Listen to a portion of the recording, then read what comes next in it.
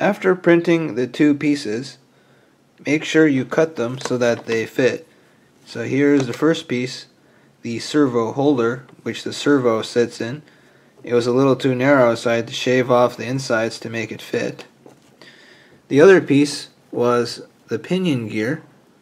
Make sure that it fits onto the axle that is powered by the engine here. And after that, we can start connecting all the electronic components and make sure that they generally work.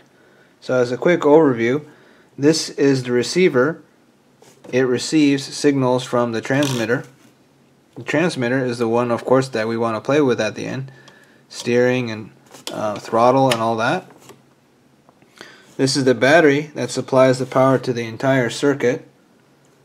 This is the speed controller, which from the battery powers the receiver, in turn the servo, and the engine to make everything move. So the most complicated part is probably hooking up this receiver, and I've included a lot of resources in the video description so you can check out the details.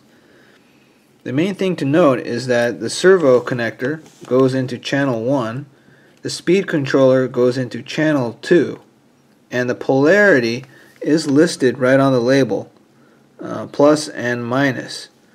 Red is plus and brown and black is negative, so just stick them that way in. And setting up the connection between the receiver and the transmitter, you use this third cable called the bind cable and put it into channel 3, and by pressing a couple buttons over here you can get them to connect, and there's a better video for that I've included in the description. Everything else just connects the only way they connect. A lot of these are color coded, and there's only one weird cable that connects with the battery here. So let's give it a shot now. And this is all after we binded the transmitter and the receiver. Turn it on. The fan spins pretty fast, which is a little worrisome. We'll see how that goes, but so now let's turn on the transmitter. Let's give it a little throttle. You can see the pinion gears moving. That's going to connect to the bigger gear that powers the rear axle and moves the wheels. Now let's move steering, and we can see the servos moving. So it looks like everything is hooked up. After you've connected the circuit of the motor, the speed controller, the battery, the receiver, and the servo and the transmitter together, it's time to actually put it onto the chassis and make sure it works. First stop is the servo, and here I've put the servo holder with the white bar on top, pressing the servo down, and there are two screws underneath, the 3mm screws. And then what I did was I got some of this assorted music wire from the hardware store, and I used a plastic part that came with a servo that looks like a single clock hand, and put the music wire through it.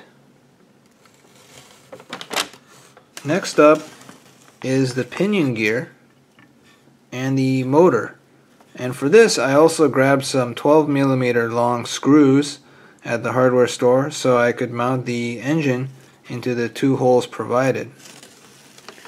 I actually took apart most of the assembly so that I could make sure to clean the burrs and any friction so it moves freely. And so with that, let's give it a test.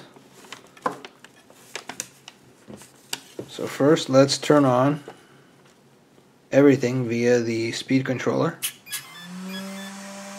2 beep tones, that sounds good. Now let's try moving the wheels.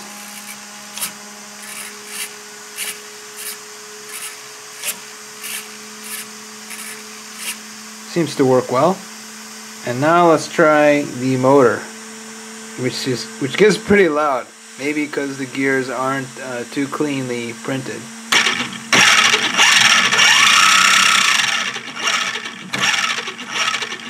But that seems to work well.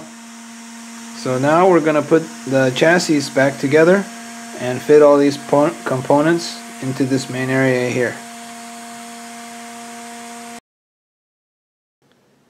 Putting back the body onto the chassis shouldn't be too bad, and once you've got the innards back in, you're pretty much ready to go.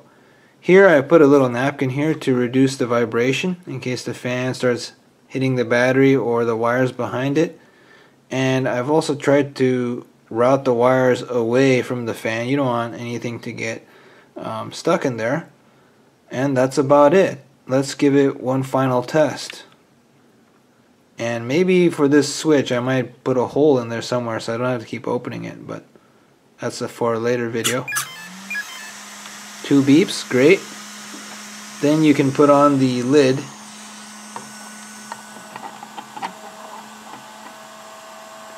And then you'd normally put the clips back on. I won't do that now. And finally I noticed these are really close to the tires. I might have to trim them down. But let's give the throttle a test. Let's try reverse. And I had to reverse the servo via the transmitter because reverse was in response to the throttle, so I had to change directions.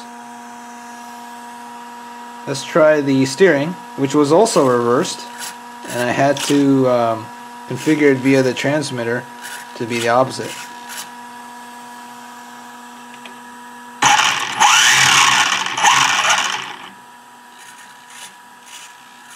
Alright, that's about it. Congratulations, you finished building the OpenRC F1. And congratulations to me for finishing. I'm going to make a victory video in a separate video, but enjoy your car. Alright, like, comment, subscribe. See you later.